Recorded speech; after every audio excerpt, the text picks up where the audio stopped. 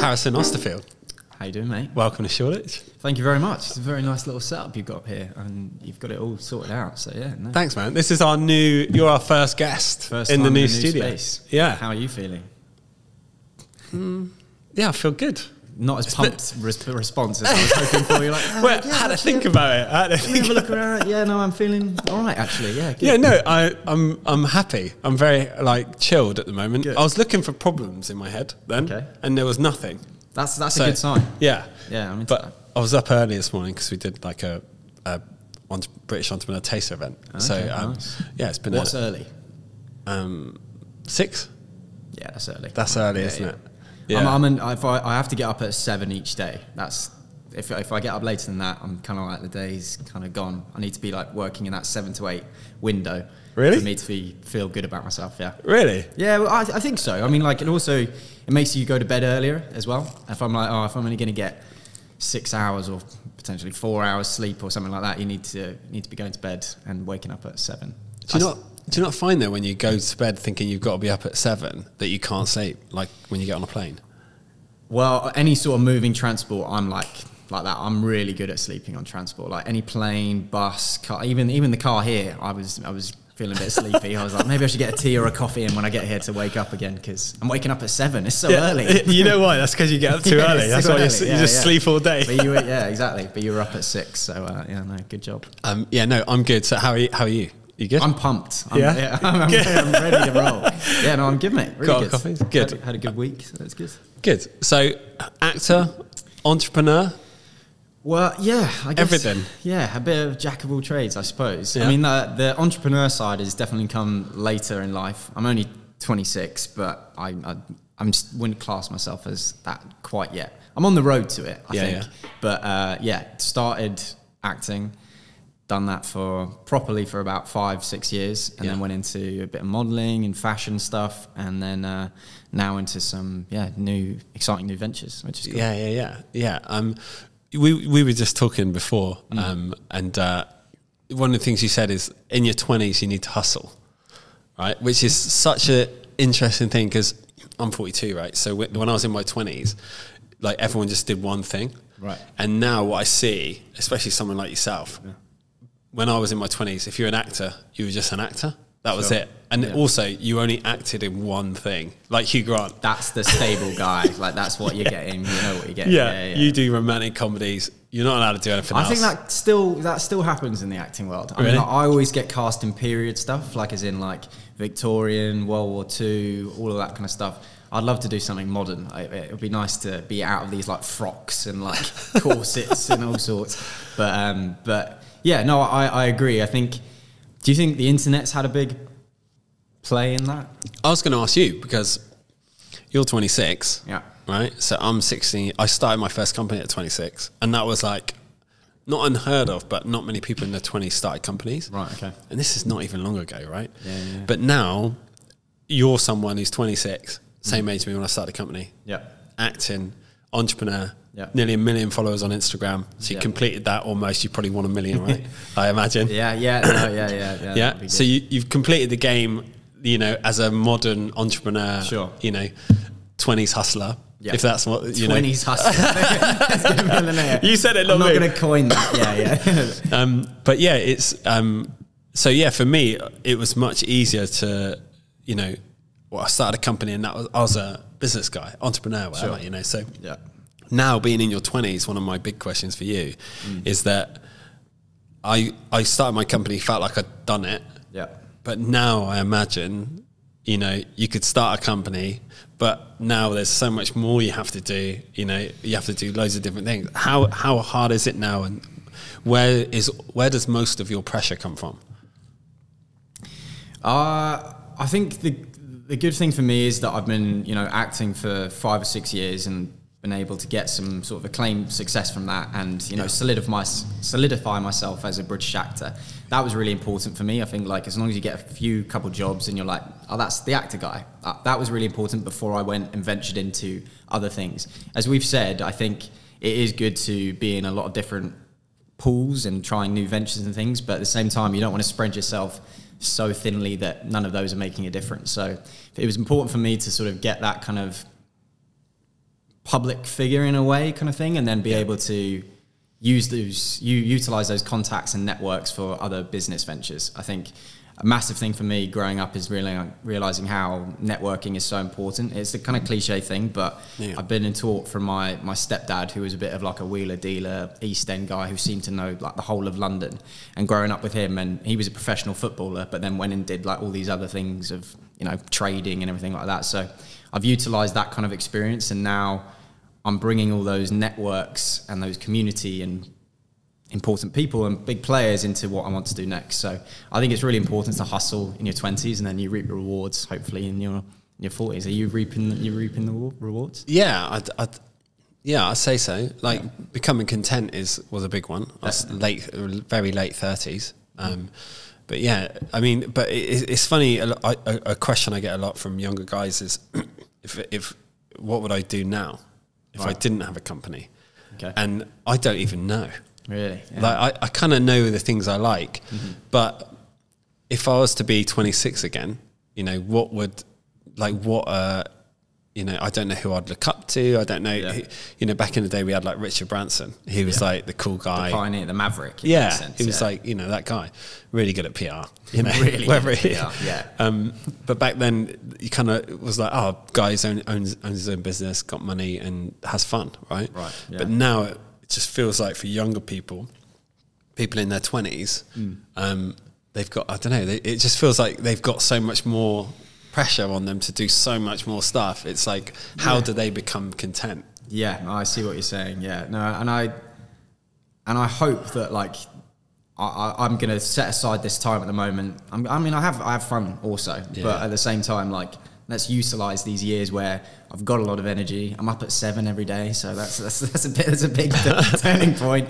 And basically utilize the time and energy at the moment to make something good, and hopefully be content in that later in life. But also have fun while doing it. Especially with acting, you get so bogged down quite a lot of the time because it's a real roller coaster. You can be busy for a long time and then it goes quiet again and then busy again. So it was really important for me to do something else outside of that to basically suffice my sort of mental health of like not just sitting around waiting by the phone. Because with acting, you can create your own material, and I do a lot of writing as well. But most of the time it's your agent and your manager who are going to get you the job or get you in that room. And then once you're in the room, you can capitalize on that. But it's a lot of time you just feel like you can't make stuff happen. So for me, I like to be driven, and you have to get up and do it and make those connections and make stuff happen. Yeah, I mean, even doing a podcast, right? So podcasts were unheard of when I was 26, right, and now I even think about doing podcasts. Okay. I've done one or two before. No, I've done a couple before actually. I've done a couple, haven't I? But I was like, well, I do the podcast, right? But then now I want to ask them questions. I want to learn off them. Yeah. I'm like, why does anyone want to ask me anything? Like, I'm learning off people, but then I'm like, well, do I have to do podcasts to promote my stuff and all this kind of stuff? So even it's an exposure tool, right? And in that sense. I think they're important, and I think there's so many different mediums now to convey a brand or convey a message. I think it's good to utilize all of them, and the way that like technology is moving so quickly forward, you have to be on the forefront of that and utilizing it. Otherwise, you're probably going to get left behind, and especially with like the younger generation coming through and all the people that are on their phones, all the people that's on the internet. Yeah, you have to be on the forefront of that. Do you feel old at 26? I feel ancient. Yeah. Really? When you talk about the youngsters coming up, I'm like, dude, you're 26. Well, it's interesting because we were saying before, like you were saying how, you know, you were 26 and you were coming up with your first company. When I was 21, I was like, looking back, when I was 21, I was like, you know what, I'm an adult now, and like, you know, I'm making stuff happen. But looking back 5 years later, I'm like, you were a kid. And I'm sure in 5 years' time, I'm going to be like, all right, calm yourself down, simmer down. This is the next step. But I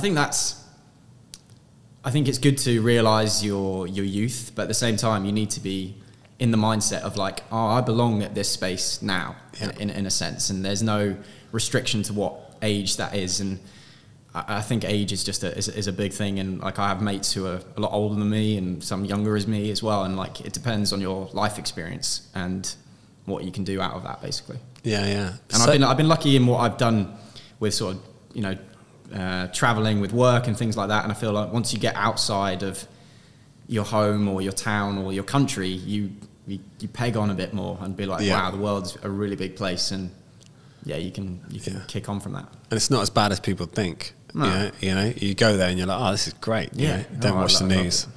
Just don't watch the news. Like, that's the key. So acting you did, done really well, and then now you own 2 companies? Co-founder of 2 companies. Co-founder of 2. Which was the first one? Carbon Fingerprint. Carbon Fingerprint. So can I ask you about everything of that? Yeah, so it started with me and my 2 schoolmates who we went to boarding school with, lived very closely with, and they went off to uni while I went off to do acting, and we reconvened after they went to university, and we were talking about social media, and I was just sort of in the uppance of getting some traction on social media, my face being on TV and stuff like that, so it was a real upward trajectory, but my mental health was declining from it, just because you've got a lot of messages coming through. Some of the time it's pretty hurtful messages and people just taking the piss out of you for no reason, and like you can bat a bit off and like I'll give as much as I take, but there was a kind of thing of like, wow, this is a lot coming through, and we were talking basically that social media is just a bit, am I allowed to swear? Yeah, it's a bit fucked. I mean, like the toxic. Yeah, it's so toxic, and we basically formed a creative agency together, and we wanted to work with people of influence to basically do collaborations, but make sure those collaborations were going the extra mile. So instead of hashtag ad, it was hashtag ADD. So the extra D is going the extra mile to make sure it's like a good ethos of the project, being aware of conscious consumption, like is this thing going to be what people see? And then from that we developed this thing called Carbon Fingerprint, which is basically a digital carbon calculator. So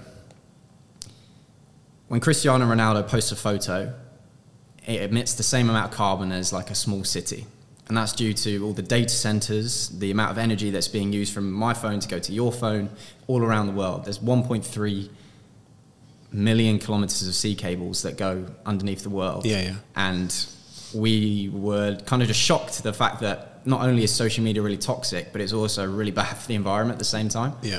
And the internet takes up about 6% of global emissions. That's set to double by 2030, and no one's really talking about it. So we wanted to create basically the awareness of that, but also a solution. So our carbon calculator is basically, you can type in your social media handle and it will figure out how much carbon your social channels are emitting, basically. And then provide a solution through that for a subscription service of offsetting through reforestation, direct carbon capture, and also renewable projects as well.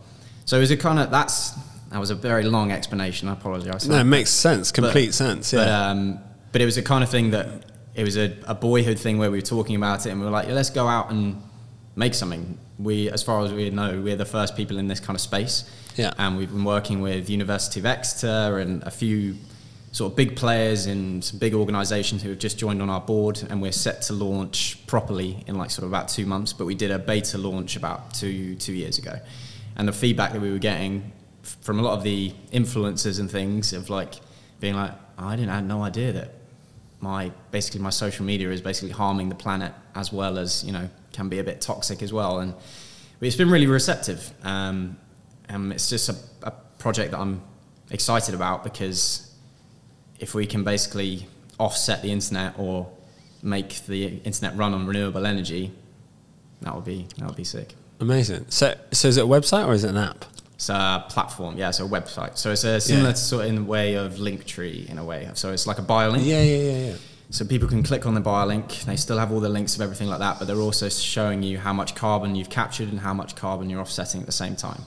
So it's a platform in that sense. We want to go into the app world of that and monitor screen time and, move into that kind of space. But at this moment in time, we're a calculation service, and then we have the solution through the offsetting as well. Interesting. So how much does Cristiano Ronaldo have to pay to offset his... We're in conversations. It's a lot. I mean, like over 10,000. If you have over 10,000 followers, it works around £2 a month. Right. And that obviously escalates, but it also to do with how much you're posting, where your demographic is.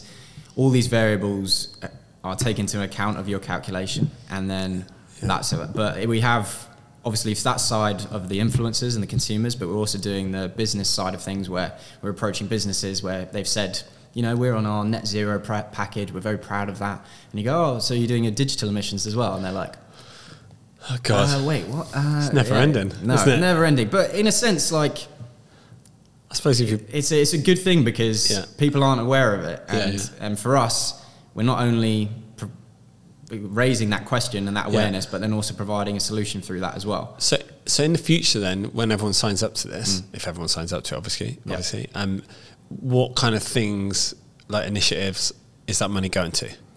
So I was really keen on making sure that it's transparent as possible. I mean, there's been a few articles gone out recently of brands who are doing the sort of reforestation, but then finding out that their money's not actually going anywhere. No. So I was really keen to make sure that we're vetting those kind of projects, and we work with one partner called One Tree Planted, where we're literally getting like monthly updates of where that money is going to. You get all the content that goes along with that, and you can actually go and visit the sites and things like that. And we want to make sure that people are aware of that. The others are renewable projects, and they're quite exciting because they're kind of forward-thinking things that are going to generate direct carbon capture. And like the fact that the UK is like not putting any money towards those kind of ideas at the moment is just a bit baffling to us. And the fact that we can potentially help and drive these new forward-thinking projects is really exciting. So those are those are kind of the initiatives that we want to be able to. It's something. It's an idea that resonates with everyone, because it like if people like building roads, blah blah blah. You know, it's not. People use their phone every day, they can like resonate. So it makes sense. And it's like a whole ethos is around sort of doing your bit. I mean, like the climate problem is a huge one, and it's quite overwhelming. And the fact that you can sort of, instead of, you know, having 1 cup of coffee a month, you can instead offset all your social media. And if like it's like a small drop in an ocean, but the ocean is that big power of potentially a big change. Have you approached Instagram? Make them pay for it? Yeah, well, I mean, like we're open. I think you have to be open to those kind of conversations, and our kind of thing is we don't want to be competitive. We're like, we want to get Instagram or Facebook involved to be able to like have like a green tick. Can you imagine how sick that would be? Like have that kind of thing. And we're open in that sense now, and we're only a small, you know, startup. But the fact that the reception that we're getting from my network of people, but also the people that we're bringing on to the team as well, is really positive. Yeah, I know. Green tick's cool. Yeah. I like that. This is a good idea. Thank you. Like, well, that's good. Yeah. Like, I checked it out, but I didn't understand it that clearly. Well, so you've explained it well. I think it's like you need to get the awareness of it, and also like if I say to you 10,000 kilograms of carbon, like you're like, what does that mean? Nothing. Doesn't mean anything. But it's kind of, so we need to be on the forefront of making those awareness pieces and making them short, succinct, so people can be palatable to that. But like the facts of the internet has bigger carbon emissions than the aviation industry. Yeah, that's a big one. Like Cristiano Ronaldo posting, it's like same as a small city. The largest data center in the world is the size of Mongolia, and it's just sitting there. And the amount of water that's used to like cool down these centers, like clean water that's being used, which could be going elsewhere. It's a massive thing, and no one's talking about it. So it's like a big thing it's a big project to take on. Yeah, dude. Yeah. but I'm excited by it, and that's why I wanted to be a part of it. And it's the kind of thing of, it goes in line with all my businesses. I want them to go in line and conjecture with what I want to do in the acting world. Yeah. And their branches off into the right areas. Okay, so say for example, this takes off, which it could quickly. Yeah. And you make 10 million quid. Yep. And then you buy a Lambo. Everyone's going to kill you. Yeah, Lamborghini just bought that new hybrid electric. Yeah, right. Yeah, so that's the one I'll be going for. It's a V12 though. It's still a V12. Okay. But the thing is, so here's the funny thing, right? Yeah. Is that if you do an eco company and you make like £1 billion, but you buy a Lambo, everyone hates you. Yeah. So what can you even spend your money on? You just end up living in a forest with a hammock. Yeah, I'm going to buy a big treetop lodge. The richest guy. Yeah. No, I can see it's a weird one, isn't it? Yeah, and you can't be hypocritical in that sense. So, even though most are, it's the same with like posting online. Like the fact that we're trying to basically cut down people posting online and say, you know, posting online is bad, but then you're posting all the time. So like, so what's going on here? But it's about conscious consumption in that. Yeah. Being aware of it. Not many people are. So yeah. I hear your point. I won't be getting a Lamborghini. That's the funny thing, isn't it? But also like, in that sense, like I think it can be exponential growing, but technology is also advancing. I think there's a big shift into trying to make it a bit more eco-friendly, the world. So yeah. I think hopefully in the UK, technology, in the UK anyway. And so hopefully we can get on that, be part of that wave as well, and making sure that people are going to change their ways a little bit. Yeah, I'm always, when it comes to like eco things, I'm always torn because I'm kind of old school. I love cars, you know. I've got a Lamborghini, you know, and you know, stuff like that, Porsche, and you know, like I just love cars.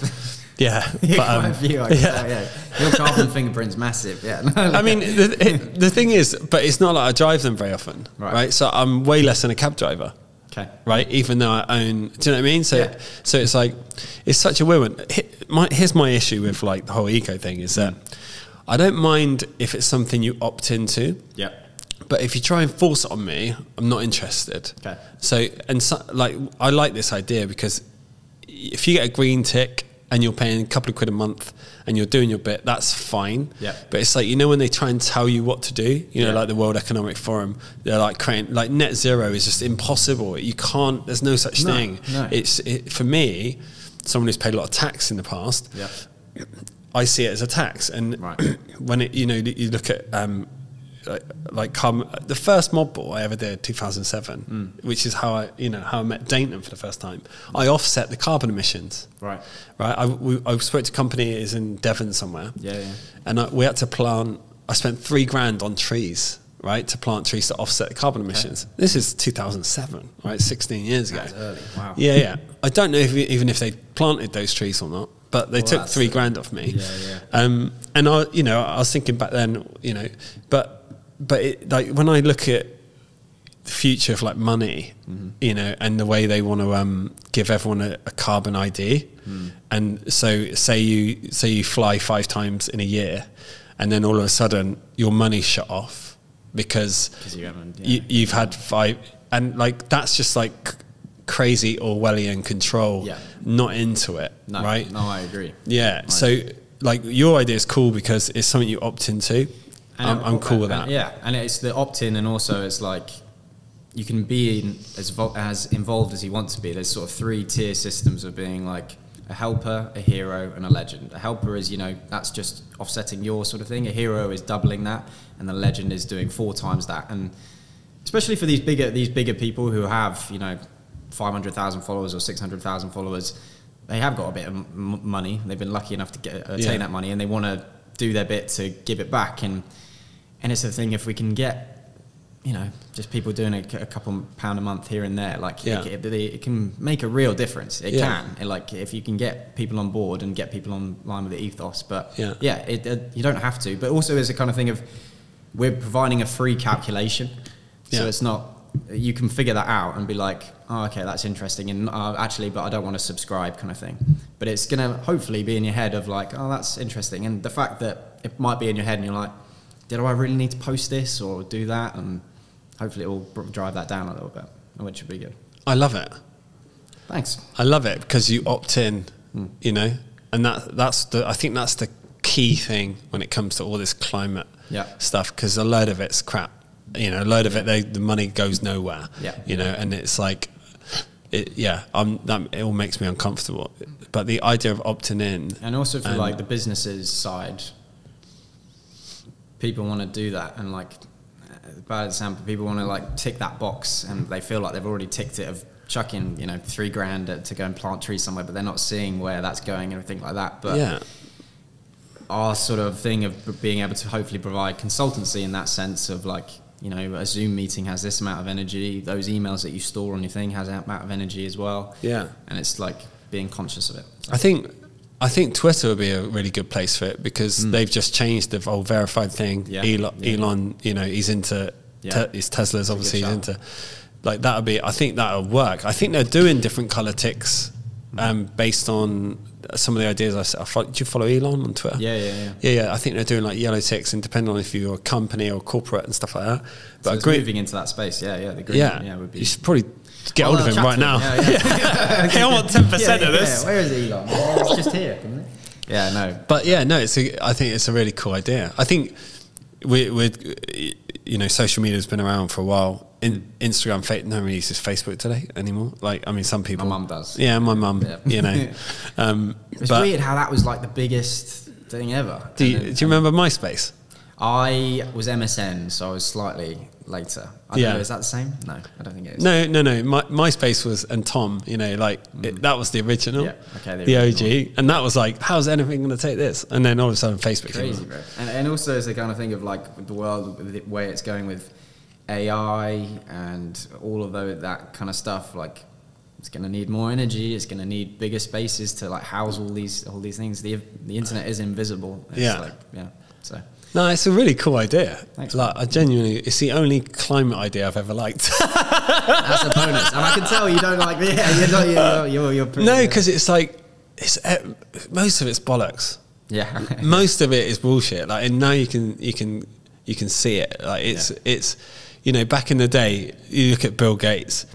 And you'd make £1 billion or whatever, and then they become a philanthropist, right? But really, they're just churning their money for a tax evasion scheme and having influence. Yeah. But back in the day, PR, you'd get away with it. You can't do that now, right? And so all these, you know, climate things, all this kind of stuff that people, it's like people used to be like, they'd use it as a PR thing, right, early on, and they'll use it as like charity. We give 10%. No one cares, like you know, like.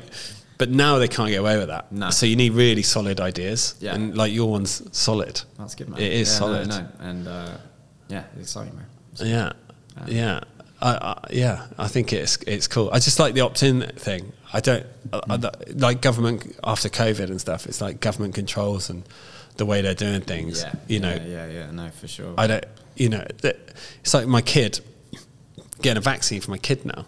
And I'm like, no, I'm researching everything. Yeah. Like, how is in this, you know? So, and they call it never vaxxers. So they're like, that's their new term. It's like, so people like question everything because of what happened. Right. And there's like this whole group of people now that are a demographic, I suppose, of never vaxxers, where they absolutely question everything. And that's what's come from COVID. And it's the same with climate, right? Yeah. Now everyone's like, no, what exactly is happening? Whereas before, they'd get away with like some story on TV or, you know, and you'd like, oh yeah, I do it. So my company looks cool. Yeah. Now you've got a really... See accountability, and especially on social media as well. Like, people aren't just interested now in like posting that pretty photo or stuff. It's like kind of understanding that you can't be just face value anymore. People are going to look into your past. They're going to like figure you out, like who you are, kind of thing. And you have to be switched on and be truthful in that sense, if you can be. Maybe not a lot of people are, but no one likes a hypocrite. Yeah, exactly. Right? Yeah. Right? They're the worst, you know. I hate those guys. Yeah. I've probably been a hypocrite in my life, you know, but not like, I don't think I've ever intentionally. I'm lucky because I've, you know, when I was like 21, no one filmed me going out partying. Sure. Thank God. You know, when I was in Ibiza when I was 17 on the strip, you know, like, thank God no one's got photos of that. You know, so I was kind of lucky. Not the same now, is it? No, right? Like you were talking earlier, because we both like sports, you're saying about at the Masters, they can't have their phones. Yeah, you're not allowed to have your phones at the Masters. Yeah, it's 50,000 capacity, and I'm pretty sure you either tan them in at the beginning or you just can't, you don't bother taking them. And it just makes sure that everyone's present in a way, and I think that's a really beautiful, that's a huge sporting event. Yeah, and it always confused me. I'm like, no one's taking a photo or anything like that, but everyone's just clapping, like living the moment, and it makes it special. I think, and you're not just seeing it everywhere or all on social media. So I think some events like that is really cool. And they're obviously saving on their carbon output, right? Well, so you could calculate an event potentially. So one of the ideas we have at the moment is like, we're with our partner One Tree Planted. They work with Coldplay and Youngblood, and they do all these sort of concerts around the world. And if you go to a concert, you're usually posting a photo, right? And live stream it. Yeah, live stream it, all of that kind of stuff. Yeah. And if we can get a hashtag of sort of that's going around the world, and we've calculate how many people have used that the hashtag and how much carbon is emitted, and then offset that as well as the festival or the performance. That's a cool little thing. Yeah. And we're just like touching on stuff, like even with social media, people of doing those collaborations with brands and things like that. They're always 15, 20 seconds video clips of something. Yeah. And if we can have the kind of carbon fingerprint badge of being like, this it's been paid. Yeah, portfolio has been offset and stuff like that. It's little things that just get that awareness out there and get people talking. I should have invested in this. Well, there's time, bro. There's some time. Okay, cool. So that's your carbon fingerprint, Yep. which is quite a cool name as well, actually. Did you come up with that? I can't take credit for that, unfortunately. Really? My mate did, yeah. You know, I was there when it happened, and I went, that's a good idea. Yeah, let's roll with that. But yeah, no, we've coined that we've got the trademark for that. Yeah. Nice. And your other company, different end of the spectrum. Different, yeah. Alcohol. Alcohol. Saving the world and getting smashed while doing it. Yeah, no, again, yeah, a bit different. And it was a kind of thing for me where I've been approached by alcohol companies and things before, and especially different brands and things like that, but I've never really been interested in it. Yeah. And two family friends of mine came up to me and were like, hey mate, we've got this white rum that we're thinking of launching. Would you be able to just introduce us to a few people in London? And I was like, yeah, you know what? Well, send it to me first, and I'll think about it. And they sent it to me, and I tried it, and I was like, this is really nice. I was like, I don't drink rum, and I was like, that is really nice. Yeah, I'll introduce you to a few people. So I went around London, and I brought the bottles with me, and I was like, hey, have a taste of this. What do you think of this? And everyone that came back was like, this is really good. And it looks like a vodka bottle. Right. So it's a kind of thing of, I was chatting to them about it, and I was trying to get a bit more on their ethos, and we basically came to the conclusion that, like, in the club world or restaurants and bars and stuff, you're always going to have like the Grey Goose and Belvedere, and now gin and tequila. Tequila is quite big at the moment as well, but the rum category, it's all very masculine and a bit traditional, and it's like the dark rum, and especially in the clubs as well. Like for a bottle of rum, you're paying a decent amount of money, but there isn't any white rum alternative, and the white rum alternative at the moment is like Bacardi, but there isn't a premium sense in that. And I wanted to be, I want my whole ethos and things to be a high level of premium stuff. So I got chatting to people, and now I said to them after this feedback, I was like, hey, do you want me to come on board as like a bit more of a important person in this company? Like I would love to be. You're very early stages. I feel like I can bring a lot of network and sort of content strategy and everything like that. And they were like, mate, 100%. So now I'm a co-founder of a rum company, and it's been sick. It's been awesome. Like the feedback that we were getting, we're going to sort of all these luxury hotels around London, getting on the cocktail list for stuff, being that alternative to like a premium vodka, but bringing a bit more character and a bit more development in that rum. Yeah. It's good, man. I can feel your excitement. I'm excited. Like when you talk about your businesses, it's like your energy is way higher than your acting. Is that like, is that right? Maybe. Is that a good observation?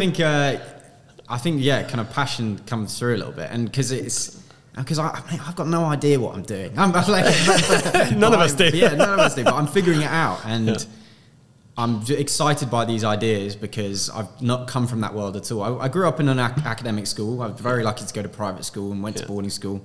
But then I went off a complete different tangent and went to a performing arts school where everyone's an extrovert. There's rap battles going on, dance battles, all these kind of things. And I'm like, wow, okay, this is completely different. So I had to really change myself and become more confident in that. Yeah. But I left all the business stuff, and then now I'm coming back to the business stuff with that confidence and blagging my way through through all of it. But I've learned a lot. I've learned a lot, and I've definitely gained skills and also contacts as well. And what I spoke about before, and that networking is so important. And from those events where I've been doing the fashion events of going to hotels or around the world, and now I can go to those events and be like, hey, do you need a drink? Like, hey, well, what's your phone saying? Oh, how many followers have you got? And it's these two different things, and they all coincide with each other. Just starts turning into your stepdad. You are just sell him something. You'll be able to sell one thing to everybody. Yeah. Do you want a car? Do you want exactly. The difference was he was rubbish at making any money from it. I think, and I think I've realised how bad he was, and I'm like, okay, let's figure it out. Yeah, do you know what? My dad was the same. Really? My dad was the same. Yeah, he had loads of ideas and different things he was doing, but never sort of like got it. And maybe it was different because you didn't have the internet back then. Sure. You know, not in the same way. Yeah. So it was. It's a traditional way of working. Like he was always on the phone with everyone, and like, but you need it. You need it in black and white, and like you need to make stuff happen. But so yeah, that's a really cool venture, and I feel like we've all kind of agreed. So I'm 26. The other two founders are 20 and 28. So we're all quite young, but having that kind of underdog feeling to it, where we're going up against these big alcohol conglomerates of like Diageo and things like that, but our product is premium and it tastes unreal. Yeah. And so if we can get people on board of like, instead of having like a gin and tonic, you have a rum and tonic, which is a complete mind blown. I think I've never had that before, but now drink it all the time. And switching that kind of the ethos of it. Yeah. And I think with the alcohol brands, you need to have a good product, but but a lot, I think, I'm going to sound bad, but like the people who have the tequila brands, like some of the big actors, some of it's awful. Yeah. Not Casamigos. I really like, because I worked with George Clooney, so that was really nice, and I'm going to back him. The Casamigos is incredible. Yeah. The rest, I'm not so sure about. Ryan Reynolds got one, hasn't he? Aviation gin. Have you tried it? No. I don't really drink, actually. I mean, not anymore. Okay. But that's a good thing. Do you know, is this a thing? Like now, is this another thing? Right. So, Conor McGregor has got a whiskey made like I don't know how hundreds of millions probably. A lot of money. Nowadays, it's a bit like they call it like legacy countries, legacy media. Yeah. You know, and you have like legacy brands, right? Where, like they say, like the New York Times will just be a Twitter handle, right? It won't even be a company anymore, right? Yeah. Because they're just like legacy. It's like the UK, which just there's so much bureaucracy here, and like Spain, they're not developing. You know, you look at UAE and it's like boom, and all these third world countries that are like taking on Bitcoin and stuff. Sure. They're just like boom, they're going to be the new ones. It's a bit like that with brands. So now, because back in the day, you had like big brands like Corona or like Malibu, you know, which still have the same bottle probably. They haven't changed. But now you come along, you have 1 million followers on Instagram, right? You've got an audience already. Yeah. Now, these legacy brands are just going to end up, because why would you work with Malibu or, you know, Morgan? Company. And there's no personality, I think, because there's all these people behind it, but you don't really know the company, I guess. But no, but I think it's also important. Like, I think it's anyone can do. Like, if you have 1 million followers and you're like, oh yeah, I'm going to create this and see what happens. But you have to be switched on and make it worthwhile. Like, you can't just be, because people, as we've said before, they clock on. They're like, they're not just going to accept that you have this and then going to be buying it. You need to convince them, like, oh, this is why we're doing it. This is the message behind it. This is why. And some will buy it. Anyway, some will. The core audience. But you look at like Ryan Reynolds. I suppose he's a good example because he bought a football club. Like, I mean, like, how cool is that? And he's made it super cool. Massively. Like, but he's brought his whole like the film world into that. You know, the fact like they're doing the Amazon series and everything like that. So it's like not only his name, but he's bringing all of his experience in the film world and TV, and then transferring it into that, bringing all the influential people along as well. Yeah. And you can see it just like rise, can't you? It's crazy. And I think his passion for it comes across. The passion is important. And that, like you say, that's the thing. Like, you seem really passionate about your stuff, and, you know, maybe you buy a football club one day, but who knows? But I won't be buying my football club. Well, maybe I would. Who's your football club? Southampton. Oh. Yeah, it's tough, man. You might as well. You might as well. I should. But it's interesting, and like props to him, man. Yeah, he's doing, and it's that passion behind it and the personality, and you want to see him win. Yeah, I think this is the thing. It's like I'm from like Swindon originally. Swindon, when in the 90s they got the playoffs, got to the Premier League, got in trouble for some laundry. I don't know, something happened. They got dropped down a couple of leagues, some dodgy stuff back then. But they won at Wembley, and so I've always like, you know, I don't follow them or anything like that, but Like I was like, well, imagine buying Swindon and just like winning, bringing like YouTube and the film stuff, and making it amazing fun, Yeah, you know, yeah. and making an experience for the fans. Because they're so old school still. You look at what's happened to Wrexham. You know, obviously he's an A-list, absolute legend actor, the best in the world probably. But and I find a lot of entrepreneurs that I know, they're similar age to you, maybe in their 30s too. They're taking on their parents' company, but they're just bringing it up to the 21st century. And that little notch is going... to have that shift, doesn't it? And it doesn't take that much, but just a bit more like... One guy I was talking to earlier, based out in the sticks, but he's going for clients in London. Now he's got clients in London, and his dad would never have done that because he's like, oh, stay here, you know.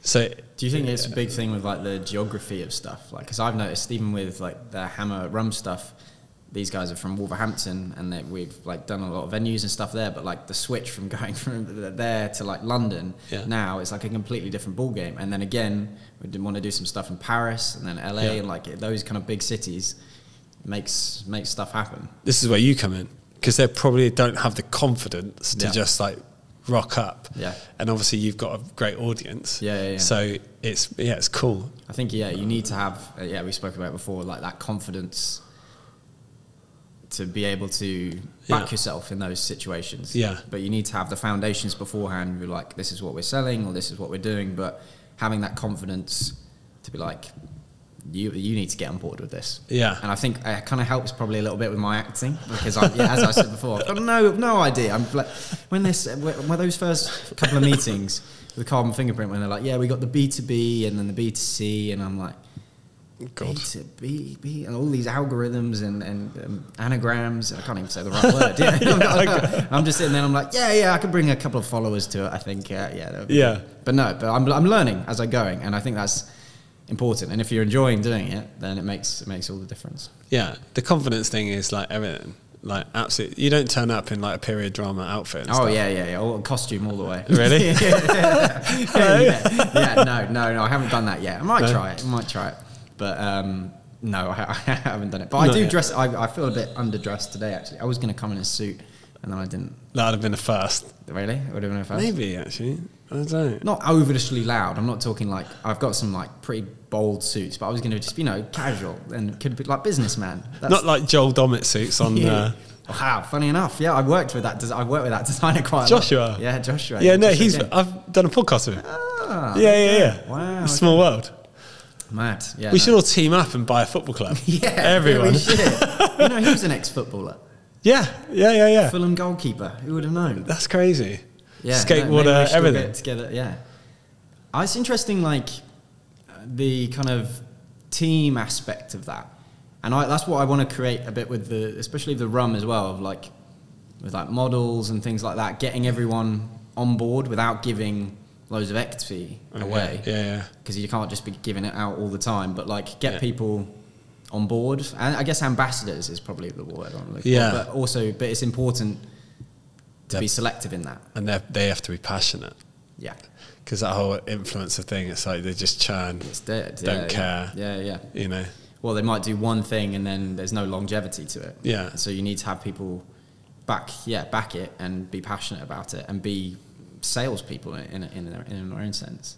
You've got a big following. You must get approached by companies like however often. Are you just not that interested? Or would you rather do your own thing to get more value out of it? I've been approached by like lots of different brands and things, but I feel that for me, they have to be on message. But also with my acting thing, I need to be less accessible in that sense. Like I need to have some mystery around what I do. Otherwise, people are just not going to believe when I'm playing. I don't know, a serial killer. Who else? I don't know. Can't be with all your rum in the background, product placement everywhere. Don't worry about that. I'm going to be bringing it to all the sets, green everything. I'm like, do you think we could do a rum colada? You could easily. I'm going to change James Bond's drink to a rum martini or something. But no, I think it's important for me to be everything in line with what I want to do. And I think that was it's a nice position to be in, that you can do that, because back in the day you see people online like Samuel Jackson, he'll sell anything, won't he? Really, I don't like know. Barclays Bank, he's doing everything. It's like Idris Elba would do everything. But it's so hard, not like, especially if you're a struggling actor, or like even when things are going well, you get offered a lot of money to work with some of these brands, but they're dead brands, and like again, you need to have longevity. You can't be burning out. You might make a load of money now, but in the long term, those brand deals are going to dry up. And like again, we speak about like legacy, and like it's important to have all the right components to complete that legacy.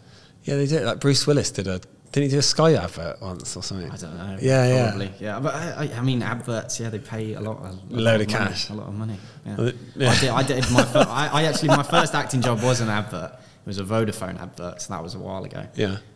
And the audition, I had to learn like 5 pages of dialogue. And I was like, yeah, cool, that's fine. That's normal, by the way. That's not much. And then they were like, yeah, you got the role. I was like, oh, my first acting gig. This is going to be sick. And then I get there, and they're like, yeah, so if you could just do like a few keepy uppies in the corner, that'd be great. And I was like, what? I was like, I don't even know if I can do keepy uppies. And they're like, you can't do keepy uppies. And I was like, well, hang on a minute. I'd learned this 5 pages of dialogue. Like now you're asking me to do something completely different.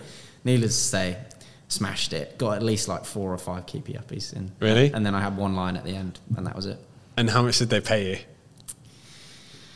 At the time, I was 14, 15, and I got paid like $5,000. Yeah, that's pretty good, isn't it? At the time, that was a lot of money. Yeah. Well, it still is now. Yeah, it still is, yeah. But at the I was like, I used to I'm going to be in Hollywood. I'm going to be the next David Beckham. I'm going to be sorted. Yeah, no, it's true. Like I remember like people doing like one-liner adverts. Yeah. Like back then, it was like 8-10 grand. You're like, what? Like, it's so much money. Yeah, a friend of mine is smashing the adverts at the moment, and he's like the buyouts for that are crazy. He's everywhere. He's on the tube. He's in different cities. Who's this? A friend of mine called Twain, and he's one of my best mates from my school. Yeah. And he's been doing Deliveroo, Uber Eats. Really? Churning. Yeah, absolutely churning. Yeah. And he's loving it. Yeah. Every time I see him, he's got a new. I'm like, what's that? He's like, oh yeah, it's the new MacBook. And then he's like, oh yeah, it's a Louis Vuitton bag. And I'm like, all right, I think you need to calm down. He's spending it. He's spending it.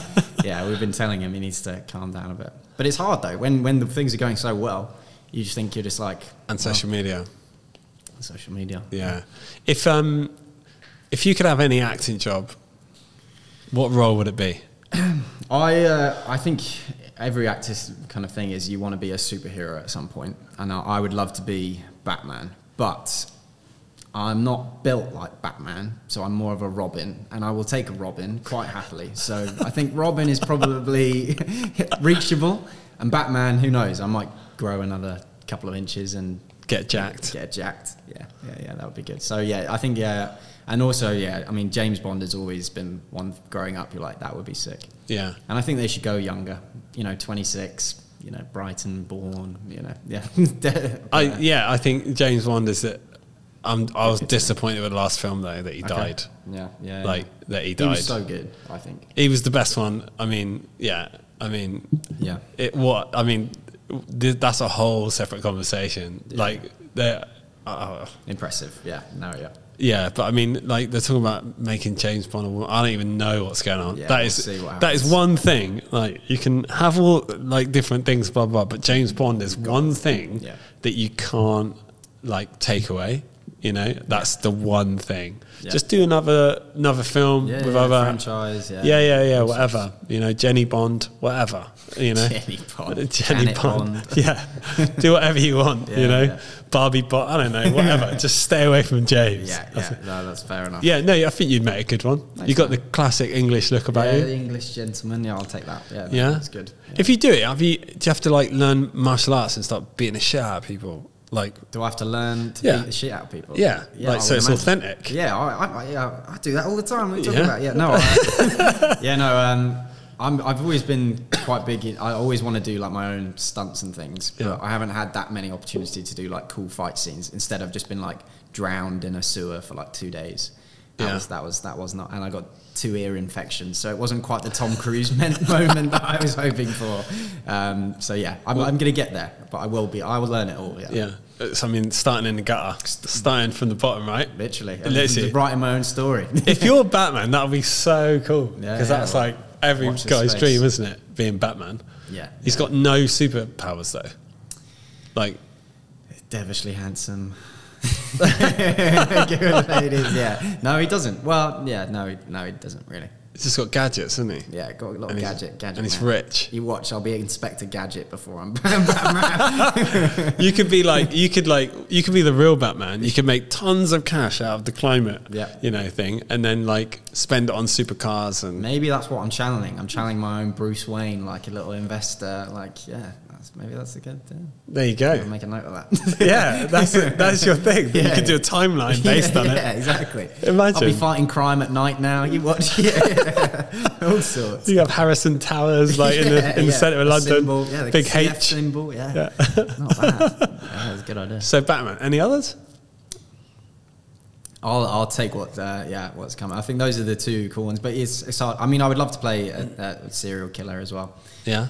I mean, I've come across as quite, I think anyway, friendly, but the roles where I played, especially in theatre, where I played the darker roles, everyone afterwards is like, wow, I've never really seen that side of you, and I'm like, oh, well, you got to watch out. So having those, I think roles that are gonna expand your portfolio of stuff and keep people guessing is what to next. I think the best actors are the ones that are not just playing the same role at the same time, but have that range to be completely different people. And you're like, is that the same person? Who's your favourite actor? I think I'm gonna guess. Go for it. Bale. Yeah, he is pretty sick. Yeah. He's definitely in my top 5, I would say. Yeah. He does all those things. Yeah. He's very good at morphing into characters. The same with Joaquin Phoenix as well. Yeah, I think he's one of my favourites. Yeah. Have you seen Equilibrium? No, I don't think I have. Maybe I have. No, I haven't. What? Is that one that I should be watching? It's one of Christian Bale's best films. It was like Matrix days back then. Have you seen it? Come on. I think so. Oh my God! Watch Equilibrium. Okay, that's on the list. Watch Equilibrium. I watched it about a year ago again, and it's so good. It's like action. It's unbelievable. What's your favourite film in a business sense? Where you're like, that's a cool business story. Probably Boiler Room. Another one I'm not sure I've seen. Yeah, it's basically about traders back in the day. Okay, nice. But it's brilliant. Yeah, it's really, really cool. Boiler Room, check that out. I could Room, list you off some old school films. Give me a list. I'll text you some. But Equilibrium. It was one of those films that didn't go big in the cinemas. Right. It was a cult film. Okay. A bit like Zoolander. No one really watched it at cinema, and it became this cult. Huge The fashion world. Yeah, that's funny. Yeah, no, Christian Bale's probably my favourite actor as well. Nice. Does he do anything else apart from acting? He's old school. He's got one job. He's old school. Yeah, he's got one job. He doesn't need to do anything. He's not in his 20s, so he doesn't have to hustle anymore. Same. Yeah. He's not waking up at 7, everybody. No, I don't know what else he does. But you're fine, as you said, a lot of people are doing a lot of different things. Do you notice a lot of actors doing the same thing? Similar age to you? No, I mean, there's definitely a few people. I wouldn't say it's a common thing. I think everyone's always got some other outlet. Mainly a lot of the time it's stay in that creative world, whether they direct or they write or things like that, and they like to stay in that hub. For me, still want to do that at some point, but at this moment in time, let's venture out and bring the creative from what I do currently into those two different things. And I feel that's where my assets and things lie, so I can pump forward with that. You were telling me earlier as well that you're into cars and you like McLarens, electric cars. I electric planes, right? You fly on electric planes. Yeah. No, I walk. I walk everywhere. No, you didn't. Rosie booked you a cab. Oh yeah. It's better have been a hybrid. I do like cars, but as I said, you're a McLaren fan. I'm not a McLaren fan. Really? You're not. Well, a lot of them break, right? So I know a lot of they're a new brand, but they are so fast. Those cars. I've tried racing a few, and it's just not worked out well for me. When they yeah, the difference from like driving it around here and then when you do a track day with one of them and they are just like rapid. And I've been lucky enough, to do some stuff on McLaren, so I've got not a bad word to say about them. Of course. Yeah, because they give you free cars, right? Well, they've lent me cars before. They can lend me cars and I'll talk to them. They actually sent me the other day, they were like, oh, we're sending you a gift, let us know your address. And I was like, is it going to be some keys? Sounds dodgy. And then these, they've done a collaboration with APL, the trainer. You know, they're like, it's really nice trainers, but they're bright orange running trainers. You can't miss me now around Richmond Park. You actually wear them? Oh, yeah, 100%. I'm a big ambassador. can't get enough. I'm zooming past everyone. Gives me that extra speed. It's not quite a 765 speed, but I'm... Can you edit some like McLaren logos when he says that in the background to see it? But no, I love those cars. And as I said, when I was lucky enough to be given one for a bit of time in LA, and like, but the thing in LA is like you can be driving that car and everyone's like, which is great. Here in London, in my little town, in like my village where I grew up, where I took my mum on like pretty much hot laps around my whole village, everyone's like, who's that 12-year-old driving that car? But in LA, it kind of goes under the radar a bit more, which is quite nice. Yeah, no, it's different out there. Yeah, I remember someone lent me a Ferrari, a white Ferrari convertible. I was there for 2 weeks. Wow. A client of mine, and I was going to like Soho House, rocking up. Like I was just like keep it running. Yeah, get them throw the keys. But yeah, I know it felt like $1 million about 10 years ago. No longer probably. But yeah, just driving around LA, something funny about that. I think it's the sun and like everything. It's just it's nice. It's a cool playground of places. Yeah, it's just homeless people now, isn't it? Like, cool. I think COVID has like been a massive, obviously change in that, and it's difficult. I went out there for a bit last year. I haven't been. I'm going to go out again soon.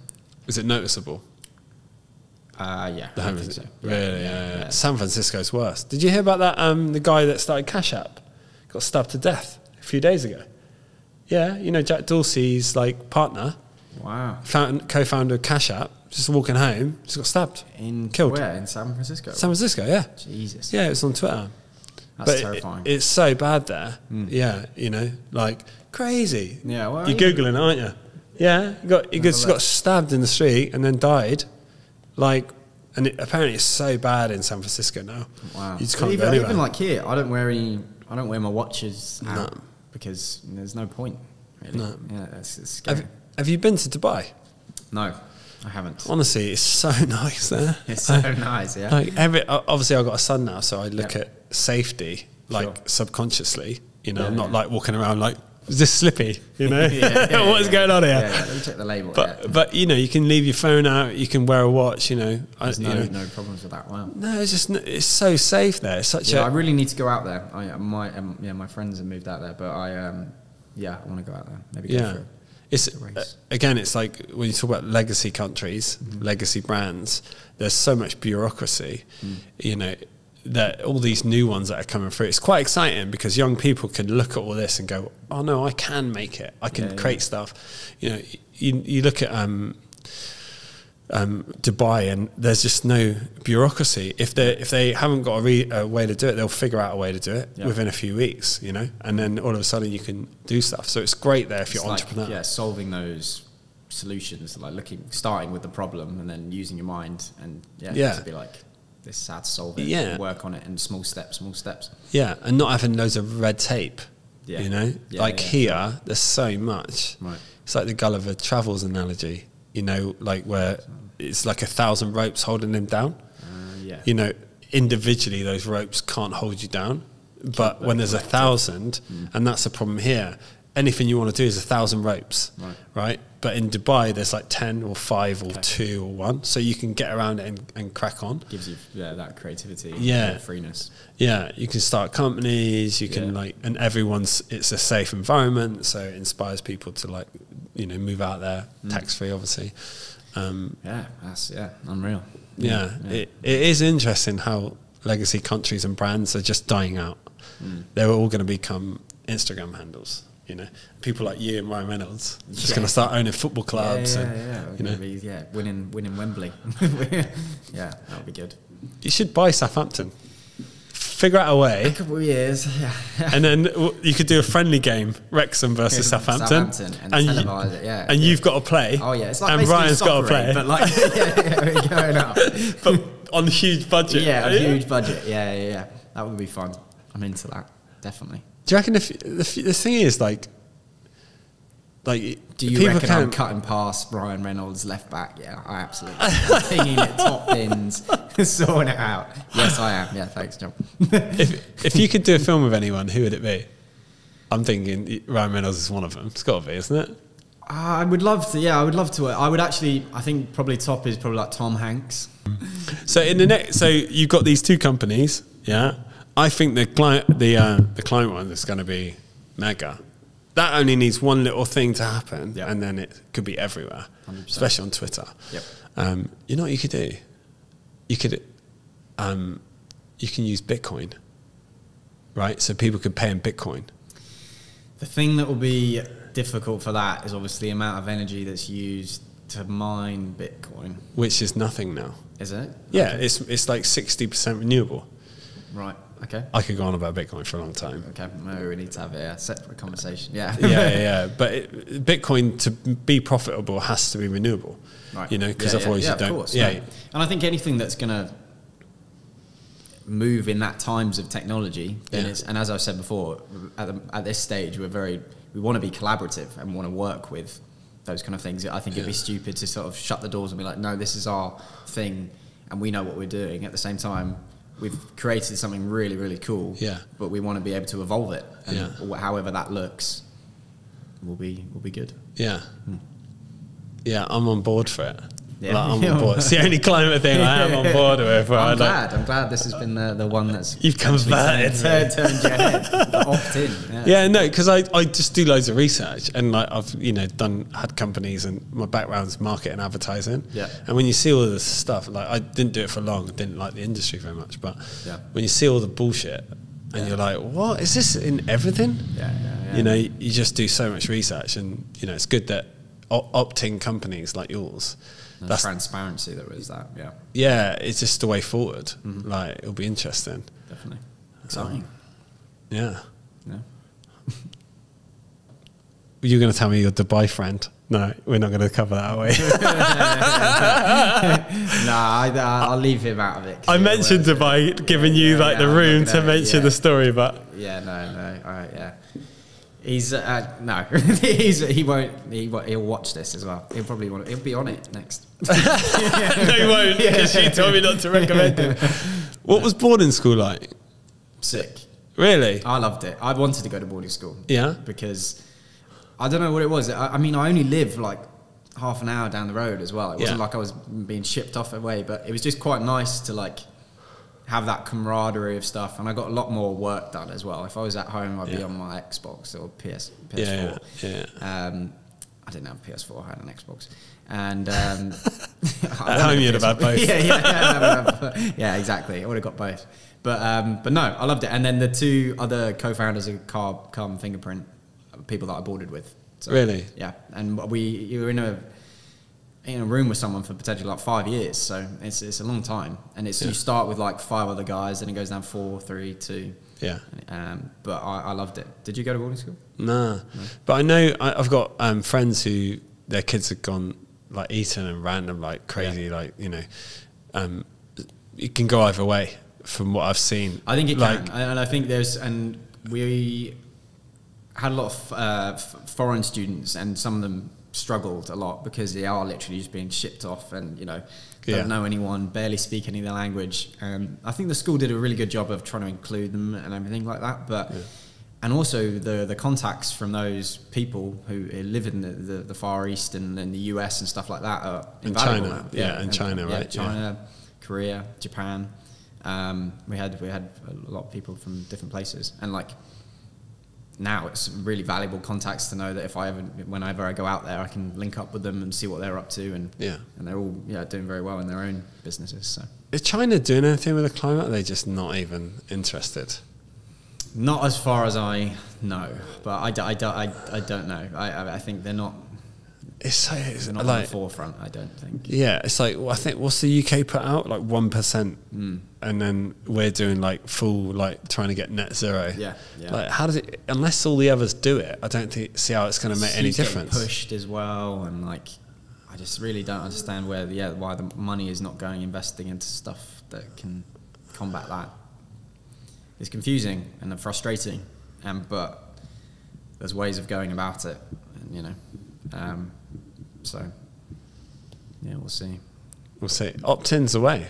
Opt-in is the way. I think so. You can only inspire people. You bit, can't tell them what to do. Do what you bit, or do what you can. Yeah, it's times are really tough at the moment, living wise, and you can't be just. Now you want to charge them for social media. Well, there you go. That's what I'm saying. Yeah, you can't. Yeah, you're opting in to do it. Yeah, so it's you can't. As I said, if you can do it, great. If you can't, no skin off our back. But you're aware of the issue now. Yeah. So no, it's cool. So what's the website? I'm going to go on it after this. I'm going to figure out. It hasn't properly launched yet, so I'm going to have to wait to show you. And beta. I can show them. Yeah, it's beta. Yeah. But I mean, started, you know, with just like a type form and stuff like that. But now we've been developing for the last year and a half to have it in a place where it can be something where I want to show you. All right, cool. Yeah. All right, I look forward to it.